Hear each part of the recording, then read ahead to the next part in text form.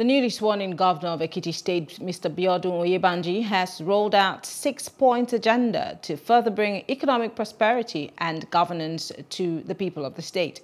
Oyebanji, shortly after he was sworn in by the Chief Judge of Ekiti, Justice John Adeyeye, said that his 6-point developmental agenda would focus on youth development and job creation.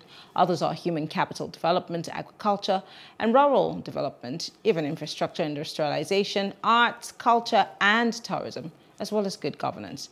The governor said that his vision for the state was for it to be a land of prosperity, opportunity, peace, progress, and a land which transform people and for communities to reap the fruits of the labor in dignity, good health, and safety. Oyebanji said the 6-point agenda was carefully selected based on his experience in the public and private sectors, coupled with the yearnings of the masses to improve the status of the state. He said the vision to be actualized, there was a need to focus on a roadmap to get there, urging the people to be partners in progress. Well, joining us to discuss this is Ifedayo Iyaniwura. He's the former governorship candidate, National Rescue Movement, and he is, of course, the IPAC chairman in Ekiti State. And we're also being joined by Olufemi Lawson. He's a pro-democracy activist. Thank you so much, gentlemen, for joining us. Good evening. Yeah, good evening. Nice to be with you here. Great. I'm going to start with you, Mr. Iyaniwura. This is, of course, 24 hours of the governor in office, of course, after him being sworn in. Let's talk about the person of Mr. Oyebanji and the task that is ahead of him in Ekiti State. As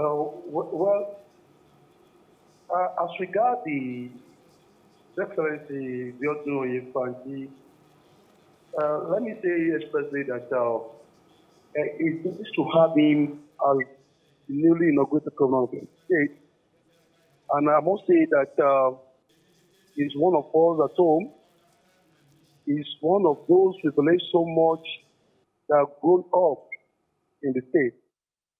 To the best of our knowledge, you are aware that he has served the capacity of SA to the governor, Chief of Staff to the governor, SSD to the governor, and also a commissioner at the time in Ekiti State.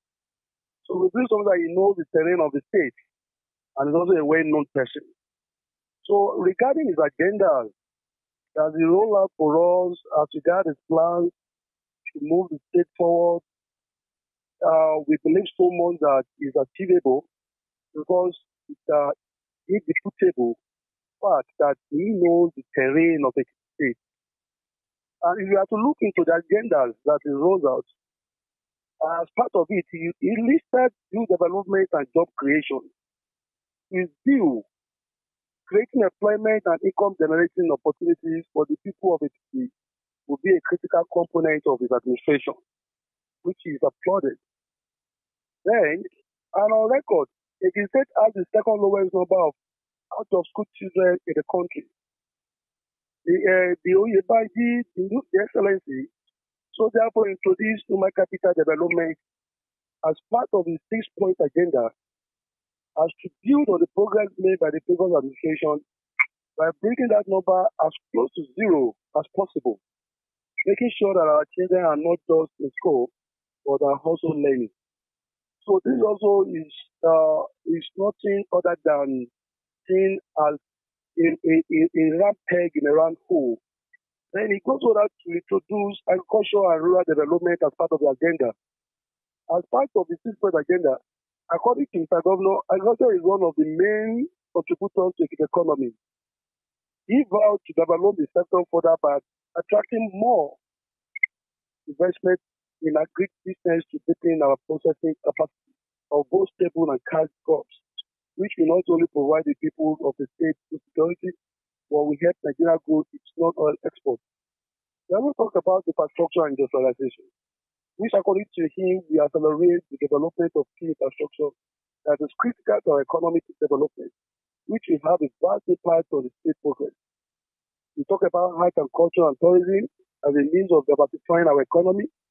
Then listed good governance as part of the agenda, which will be one that will bring the aforementioned together, and a pillar that ensures taking adequate care of our civil servants to ensure that the residents are safe and secure, operating with transparency and best practices, collaborating with the highest right actors to implement the state development plan, and also as a reminder that the administration will be accountable to good people of the state. We are not doubting all this because we believe he knows the terrain. He's from us, he's part of us, we grown up in the state. We are optimistic that we introduce a homegrown democratic governance, which of course is the Iyaniwura, devoid of capital flight. He has proved a point in this way. After he has been elected as the governor of Ekiti before being inaugurated, Governor Oyebanji will be the first of his kind that will not leave Ekiti State after being elected to travel abroad. He was within Ekiti State. If he leaves Ekiti or he travels out of the state, he goes out for consultation to meet with Ekiti people living outside Ekiti, trying to bring them back home to also contribute their quota of development of Ekiti. We never had a travel to UK, to the United States of America, to whatever outside of the country, say you want to go and take a rest. That tells that we are secured economically, socially, and we have confidence that his government will be devoid of capital flight. All right, let me bring Mr. Lawson into the conversation. Still talking about the task that is ahead of Governor Oyebanji. One of the first things he did was to freeze the government's accounts. Now, secondly, the issue of continuity, because you know government is supposed to be a continuum, but in Nigeria we see governors who come in and promise that they would, continue from where their predecessors stopped, but half the time it's a struggle because they also want to start their own projects and put a name on it. Do you see Oyebanji following in the footsteps of Governor Fayemi? I think that we're losing your connection, unfortunately. I'm going to go back to Mr. Iyaniwura until we're able to correct your audio. Mr. Iyaniwura, same question to you. Do you see him continuing in the footsteps of Kayode Fayemi and, of course, the issue of the frozen accounts? As regards newly inaugurated governor, the governor Biodun Oyebanji, relationship with the former governor, Dr. Kayode Fayemi, we cannot rule out the fact that Governor Oyebanji is one of the spokespersons of the former governor. And remember I said he was once a commissioner in Ekiti State. He was a commissioner under the first government of former Governor Kayode Fayemi. And he served again as secretary of the state government under the same government of Dr. Kayode Fayemi. So, the position of SSG in a state is number 3 within the SEC. After the governor, the deputy governor, then we'll be talking about the secretary to the state government. So many politics will be in togetherness to decide on. So therefore, we are not expecting Oyebanji to work outside Dr. Kayode Fayemi's plan for it. Like what he said, let me quote him. He said he will wear his shoe, he will wear his own shoe, but toe the path of his predecessor. That tells that he has his mind. But people live so much in the path told by his predecessor, which is Dr. Kayode Fayemi. So we are not expecting him to do anything contrary to the plans of Governor Kayode Fayemi. But the only thing which we are trying to yarn, which happens to be our yarn, is that we should try and study where Dr. Kayode Fayemi scores less than 10% of score. he should try and study where Governor of Ekiti failed, and now try and work on this with his own idea to have a pass card. So, you know what I'm saying? Governor Oyebanji is an independent individual, independent-minded individual, which of course we have a confidence in him that will put his own shoe on and making sure that whatever operation is backing on his own government, he should have it at the back of his mind that he will be bearing his own name and not the name of Dr. Ifedayo. I'm most interested in, the aftermath of the elections. Now, we know how seemingly divisive that election was. Will Governor Oyebanji be a governor who would govern all and sundry? In other words, reach out even to the opposition and all those who, he beat at the polls. Is this going to be a very inclusive government, a government that will bring peace to the people of Ekiti, knowing what transpired before, during, and after the elections? Again, the governor has also talked about, areas that he intends to expand on: infrastructure, agriculture, etc., etc. But you, as an Ekiti person, what do you think Ekiti State needs the most right now? I've heard you talk about the 10% where, Governor Fayemi scored low, that he needs to, try to do something to better that. But as we speak right now, what do you think Ekiti people need the most? And where should that be where Governor Oyebanji should start his governance from? Yes. Currently now, the people need human development, which of course is part of the 6-point agenda. And we cannot rule out the fact that the people is in need of infrastructure and industrialization. It's also part of the agenda of Mr. Governor.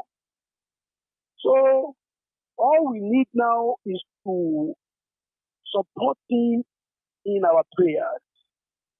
We forgot to give him the wisdom to perform brilliantly in office. He has promised all youth development and job creation. He has promised all agriculture and rural development. He has promised us human capital development. He has also promised us infrastructure and industrialization. He also promised us how to diversify our economy through art, culture, and tourism. You see, in all of this, it needs all. And we believe that before he can come out to roll out this 6-point agenda, he must have taken out of time to study the challenges facing the state. Presently now, we have issues with roads, and it has been captured in his agenda: infrastructure and industrialization. You cannot embark on that without taking up roads. So, in all of his 6 agendas, we are aware that he must have studied patiently the situation of Ekiti before coming out to provide solution to it. So all he needs from us now is just to see how to be praying for him, for God to give him wisdom, knowledge, and understanding to perform brilliantly and wonderfully well in office, and to make sure that every possible distractions that will ever dare to come on his way is defeated. Lawson, hopefully he can hear me better now. Mr. Lawson, can you hear me? Mr. Lawson, can you hear me? Well, unfortunately, I don't think Mr. Lawson can hear me. Finally, Mr. Iyaniwura, let's talk about youth and, of course, the capacity building for these young persons. Every single state in this federation has, of course, in large numbers, young people, most of them out of work, out of school, very idle. Elections are around the corner, and you know what they say about idle minds or idle hands becoming the devil's workshop. What should Governor Oyebanji be doing in the area of youth empowerment and, of course, making sure that the teeming youth population is engaged? Like I said, if you have listened to me as regards his plans for us, his agenda captured youth development and job creation. Oyebanji that we know is a lover of youth. Oyebanji that we know. We also know that. Hold on, Mr. Iyaniwura, hold on. Just let me get to a point. Government cannot necessarily give employment to all of the young people in the state. But what policies can be put in place from your perspective to make an enabling environment for these young people to thrive? I'm not asking government to give all the young people jobs because I don't think that that's possible. Can you please come again? I'm trying to say that as much as the governor has said that he would, engage a couple of young people with his job creation agenda, he cannot obviously employ all the young people. So what other policies can he put in place to create an enabling environment for these young people to thrive? If I must hear you clearly, you are to know about the plans for the young people in the state on the issue of human capital development. Well, if I must say this, Oyebanji that we have as a governor now, he knows where the true pinch is, particularly the young ones in Ekiti. And he knows that the problem Ekiti is facing is lack of industries, which of course his agendas have captured already in the area of infrastructure and industrialization. And again, the Oyebanji we know, being a teacher, because he was once a lecturer here in Ekiti State, one of the at the state university. So that tells that he knows what it takes to be a mentor to mentees.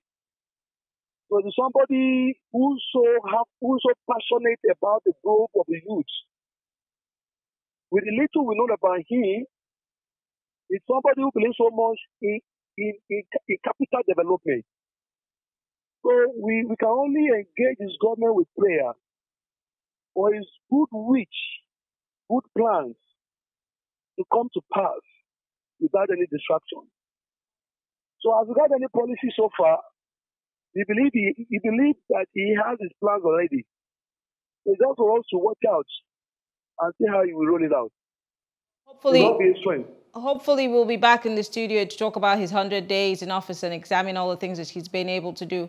Mr. Iyaniwura, I want to say thank you for being part of the conversation. Mr. Lawson, thank you. Unfortunately, the connection has not been very friendly to Femi Lawson, but Iyaniwura is a former governorship candidate with the National Rescue Movement and is also the IPAC chairman for Ekiti State. And Olufemi Lawson is a pro-democracy activist. Thank you so much, gentlemen, for being part of the conversation. Let me quickly correct the notion, please. Yes. I'm not the former IPAC chairman. Okay, you are the former IPAC chairman. Okay. The former IPAC chairman. All right, thank you so much for joining us. All right. Thank you very much. Great. Well, thank you all for being part of the conversation. That's it on Plus Politics tonight. I'm Mary Ann Nakon. Have a good evening.